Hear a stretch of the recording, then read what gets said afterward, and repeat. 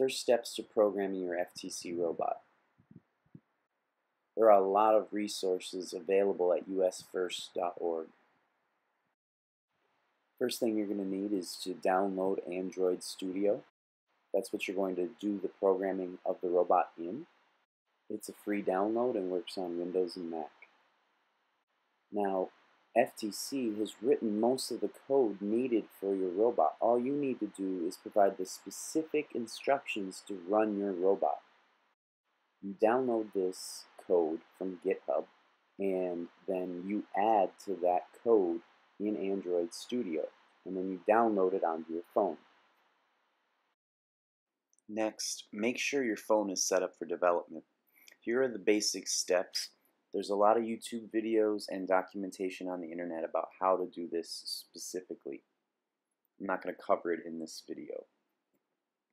Alright, let's open up and set up Android Studio. When you first open it, it's going to ask you if you want to start a new one or open an existing Android project. And we want to open an existing one because we already downloaded the FTC robot controller and they call it the FTC App Master. So that's what we want to open. So find where you downloaded it to and open the FTC App Master folder. When Android Studio opens your project, you may need to perform some updates. When those updates are done, you're going to see that Android Studio attempts to build your project. And sometimes you're going to have errors down in the bottom window pane, and you need to click on those and make sure that the necessary components are installed. So go ahead and install those. Alright, we're now ready to program the robot. We're going to start by looking at the sample code in the FTC robot controller. That's where all the main code is, and then you put your own code into team code. Let's find their sample code. So go into Java, click External Samples, and I'm going to copy the hardware canine bot. We're going to use this as a template for our own robot. So go down into your team code and add this file by pasting. Rename the robot file name to something that matches your own team. So I'm going to call it hardware test bot. So now we have our own robot code in the team code area, and we want to change it so it matches the robot that we've built. At the top of the file, we have a bunch of comments. Those are gray. Those are not instructions for the robot. Then we go down into public class. This is where we're actually defining the information about our robot. And if you see, it's listing the servos and DC motors that are on our robot. For my robot, I have 4 DC motors, and I need to give them each individual names. I don't just call them motor 1 or motor 2, I call them like left motor front or right motor front or left motor back, so that in the code I won't get confused which motor I'm giving instructions to. Currently my robot has no servos, so I'm going to just comment out those lines by putting 2 forward slashes in front of the code, or if I have a large chunk of servo code like I'm right here, I can put a slash and then an asterisk at the beginning, and then an asterisk and a slash at the end, and it'll comment that out. And none of that code will apply to my robot. The next 2 lines of code we need to leave alone. We have a hardware map, which holds the information about what the motors are called on the phone and what they're called in the program. Now we need to come down into the init function, and this is going to initialize that hardware map, taking the names in this computer program and tying them to the names that we will have for the motors in the phone.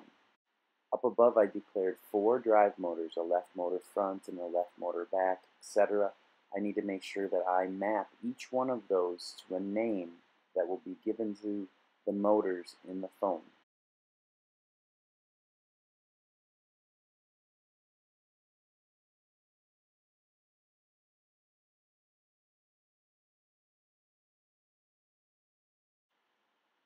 So here I'm changing the names of the motors and putting the names I want to type into the phone.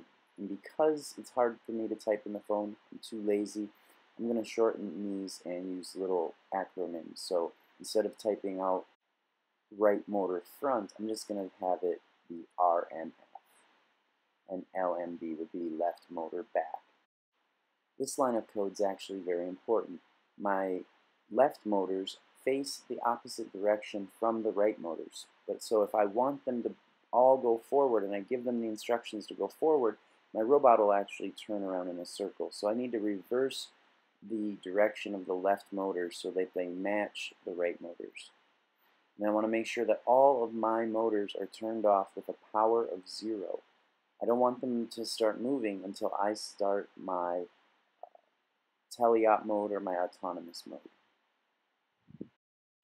I'm currently not using any encoders, so I'm going to make sure that I set the mode for all of my motors to be run without any encoder.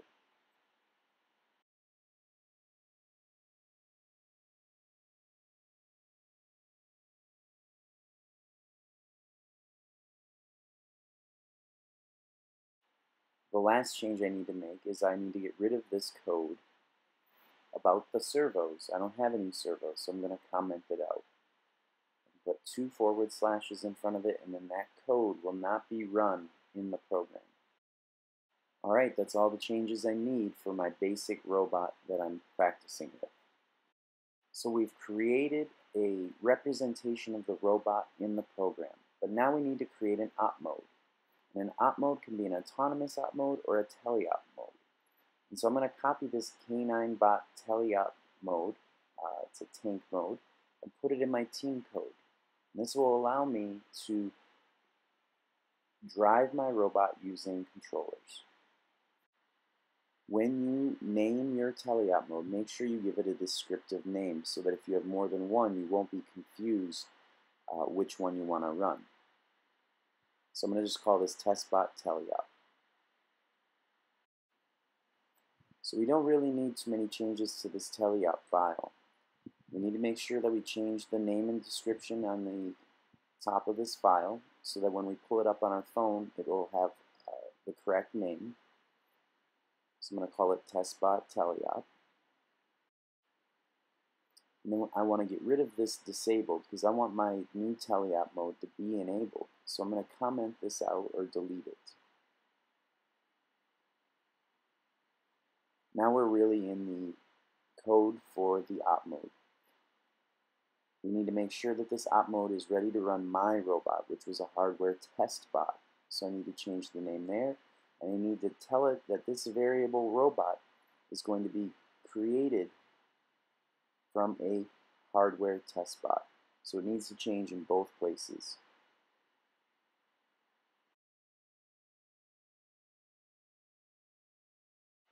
The next 4 lines are servo code, referring to the arms and claws. And I don't have servos, so I'm just going to comment those out. Inside this function called run op mode is where all the work's done to take information from the controllers to drive your robots. So these 2 variables, double left and double right. Double is a number. Specifically, it can have a decimal amount. And we're creating a left value and a right value. These are going to control the amount of power or speed that I'm giving to my motors. Now we initialize the hardware map. Telemetry code's interesting. It will allow you to print things to your phone. And then this line for wait start is very important. It's telling the code not to run until you've pressed start. Now we have a while loop. And everything in this while loop is going to run over and over and over while the start button's been clicked and the mode is active. Here the left and right variables are given information from the gamepads. And then we set the power of our motors to the values inside of left and right. So I had those 4 motors, left motor front, right motor back, left motor back, and right motor front. And so I have these 4 motors. I want to set their power to the values inside of left and right. The rest of this code deals with servos, so I want to comment out this code as well. I put a slash and then an asterisk to start where I want it to be a comment, I can put a star and then an asterisk at the end of it, and everything in between them will become a comment and will not be run by the program. And you'll notice in Android Studio it makes it gray. If it's gray, it's not going to run it. Finally, there's some telemetry information here. It's printing the information that's in left and right to the phone. Alright, assuming we've typed everything correctly, we can download this app onto our phone by pressing the green play or run button at the top of Android Studio.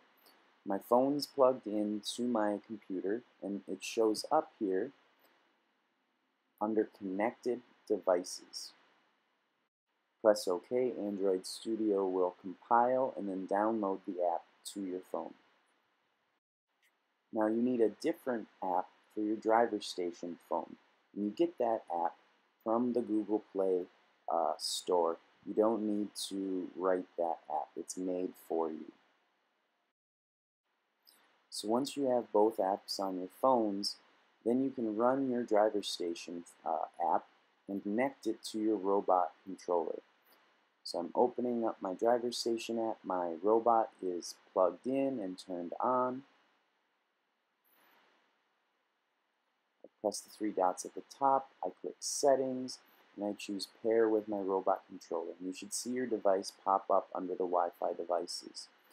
Press the return button. I'm all connected.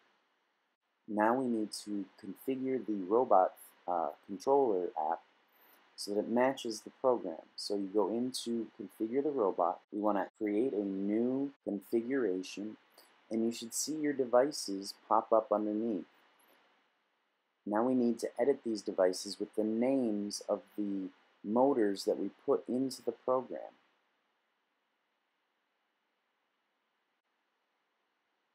The wiring, the ports, the names, all must be exactly correct. They all must match up, or your robot will not work the way you expect it, if it works at all.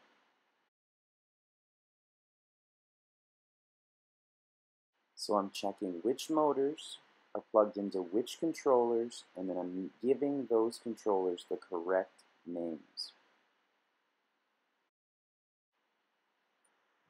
I often put tape on the motors with their names. I then put the names onto the wires. That way then it's so much easier to remember. I don't have to guess which motor is which or which wire is plugged into what.